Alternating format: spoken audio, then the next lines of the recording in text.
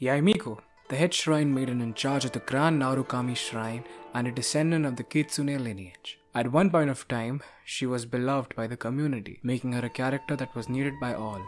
She has a dash? And that old? When she came out, her attacks and skills were very controversial due to the AI controlling her Sheshu Sakura, the E-skill. Character beloved by the community and high expectations was something that was the downfall of Yae Miko as a character.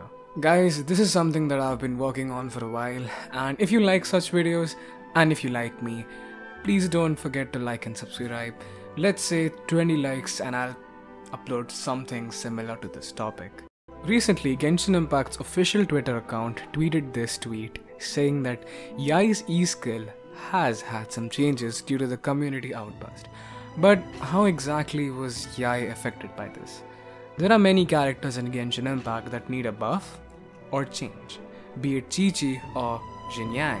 But this may vary from game-breaking events such as Zhongli's shield or Xinyan being a huge mistake. Before 2.6, Yae's E-skill used to target 2 to 3 enemies at a given cycle, continuously attacking a mob.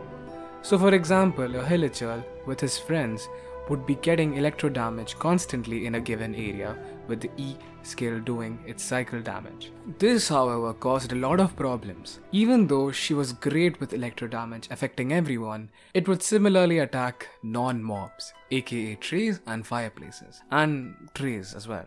So the Genshin community wanted Mihoyo to change this and make her E-skill to be fixed so that it wouldn't attack randomly to trees and mobs that don't even matter. Even though this was an issue, she was still one of the best electro damage dealers. After the update was released, many players were angry at Mihoyo because this update was making Yae Miko just like Fischl, attacking the closest mob to the turrets, making her attack area very less and pointless. People who wished for her, Constellation 2 were even more disheartened after knowing that it was pointless.